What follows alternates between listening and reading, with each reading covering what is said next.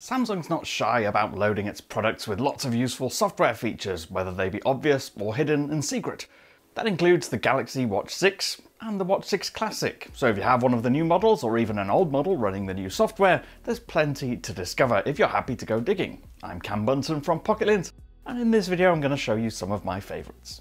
Number one is controlling your Samsung camera from your watch. With the right Samsung phone connected, which is essentially any Galaxy S series or Galaxy Z Flip or Z Fold from the past 2 or 3 years, you can use the Galaxy Watch to remotely trigger the shutter button on the camera or record a video. It's simple enough to do, so just make sure your phone and watch are connected by opening the Galaxy Wearable app and checking the home screen. Now on the watch, find the Camera Controller app, which looks like a red circle with a white camera icon. When you tap it, it should connect and launch the camera app on your phone. Tap the shutter button to take a shot or swipe across to the video camera to shoot video. If you want to disable the timer, you can do that by tapping the little timer icon at the top of the screen, and if you want to switch cameras, you'll need to do that on the phone itself. Next tip is turning on fall detection. Thanks to the smartwatch's host of motion sensors and the precision of those sensors, Samsung has added a feature whereby it can tell if you've had a hard fall and you might be in some danger. Whether it's because you're generally a little unsteady on your feet or you're navigating tough, scrambly conditions, it could be something that keeps you safe. When switched on, you can have it automatically send a message to a loved one to inform them or even contact emergency services. To activate and use it, open your Samsung Wearable app on your connected Android phone. Now tap on the watch settings and find Safety and Emergency, and toggle on the hard fall detection switch. Now you need to customize what it does and how it activates. So tap on hard fall detection to go to the customization screen. Here you can toggle a countdown on or off, or change the length of the countdown, as well as toggle on the alert sound so that you're alerted to the fact it's counting down to an action. There's also a field for inputting your local emergency number, an option to change when it detects falls, which could be always during physical activity or only during workouts. At the very bottom is an option for adding your emergency contacts. If you tap on it, you can add members that you want to alert, and then go back to toggle it all on. You get all of these same options on your watch if you go to Settings on your watch and head to Safety and Emergency, and then choose the hard fall detection option on the watch screen. Your next tip is replacing Bixby with Google Assistant. So Samsung's Bixby Assistant isn't the most useful voice assistant on the planet, but thanks to the watch being loaded with wearos by Google, it has Google Assistant on it already too. If you launch it, it'll take you through a setup process on your phone the first time, but once active, you can replace Bixby by changing the button shortcuts. By default, when you press and hold the top button, also called the home button, it launches Bixby. To change that so it launches Google Assistant instead, open Settings on your watch and find Advanced Features, and then Customize Buttons. In the home button section, choose Press and Hold, and then choose Assistant instead. Now a long press on the home button will launch Google Assistant. Winner! Next up is quick launching any app with a button press. Now in the same menu as the previous tip, you'll find an option to assign a function to a double press of the home button. By default, the function it launches is the most recently used app. It can be handy if you've got a workout running and you've accidentally gone to your watch face and you want to go back again. But you can have it launch a specific app instead, like Google Wallet or the camera controller I showed you earlier, or basically any other app. Just tap the double press option in the Advanced Features list. Now choose one of the apps for quick launching with a double press. Next up, a quick torch with a hand gesture. Now in a similar vein, there's an option to quick launch any app using a hand gesture. In fact, Samsung's watch has a number of different gestures to get accustomed to, if you want to enable them, that is. One gesture is a quick movement with your hand in a fist, where you basically bend your wrist up and down twice. And it can launch any app or function of your choice, so you can, for instance, use it to quickly turn on the torch without touching the screen. So open the Wearable app or go into your watch's Settings menu, and in Advanced Features find Quick Launch. Now toggle it on, tap Select an option and now choose Turn on Torch. Or if you don't want that function, choose any of the other apps installed on your watch from the list instead. Our next tip is declining calls with a gesture. Again, similar to the last tip, you can reject calls and silence alerts with a hand gesture. If you toggle on the option that's called Dismiss Alerts and Calls, you can then rotate your wrist twice to decline incoming calls quickly without touching your screen. One essential tip is learning how to shut it off or power it down. And this one's easy once you know where to find the power button. Just swipe down your quick settings tiles from the top of the screen and tap the power icon. On the next screen, just tap the red power button and the watch will switch off. Next up is editing your quick settings tiles. So like any Android phone, you can customize which quick access settings toggles appear when you swipe down from the top of the screen. Just swipe down on the screen and then swipe across to the last one and then tap the grayed out plus button.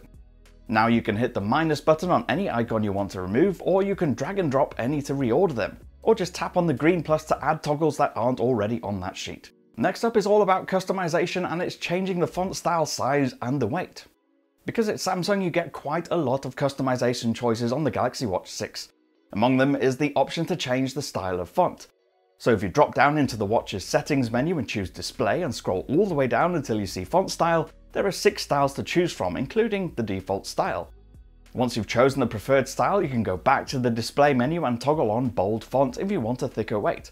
Or if you want to change the size, tap font size and press the plus or the minus until the text is at a size that you find easy to read. On a more health related topic, the next tip is adding snore detection to your sleep tracking. So the Galaxy Watch 6 has a great in-depth sleep tracking and coaching feature, and if you want to, you can also set it up to monitor your snoring. If you can face it, you can also add recordings of snoring when it's been detected. So open settings on the watch and choose health, and then snore detection. It'll then tell you to continue the setup and change settings on your phone, so unlock your phone and carry on there. You can choose whether you want snore detection on or off, you can tell it to record it every night or just the one night.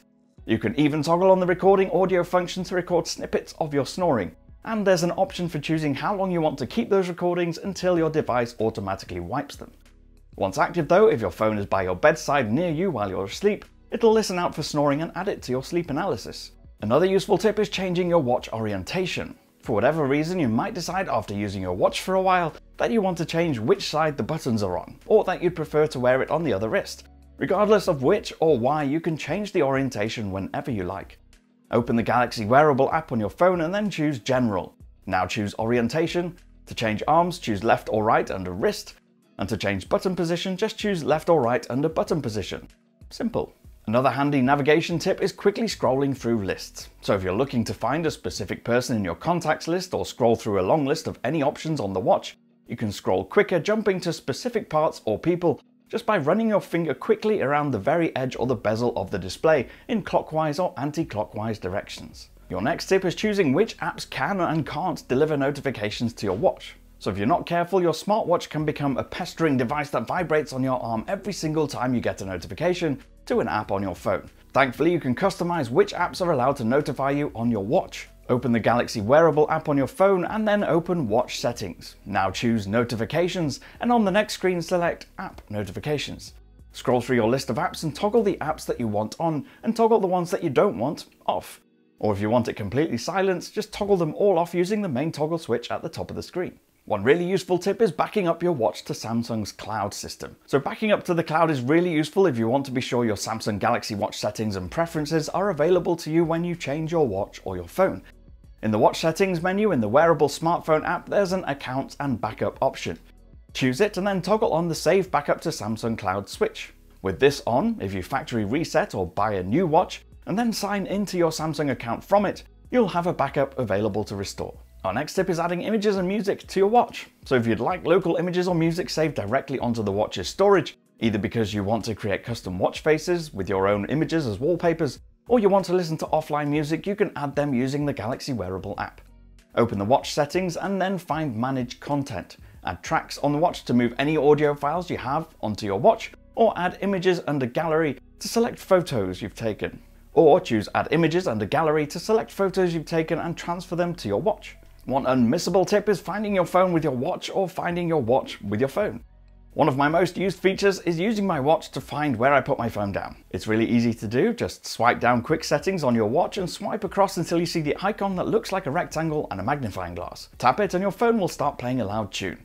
To find your misplaced watch with your phone, just open the Galaxy Wearable app and tap Find My Watch at the bottom of the screen. If you've not set up SmartThings yet, you might have to go through the setup process for the app, but once it's active, you'll see the option to ring your watch right there on the screen under a map. If you tap more, you'll get to another screen where you can activate a notification that alerts you when you've left your watch behind. Or share your phone's location with your watch so you can find it on the map. So there you go, just a few tips and features I found really useful with the Galaxy Watch 6. If you found this video useful, please do leave a thumbs up, tap subscribe and the notification bell to make sure you don't miss any more of our videos. I've been Cam, I'm at Cam Bunton on Threads, so you can follow me there or shout at me if you want to, and I'll see you again in the next one. Bye for now.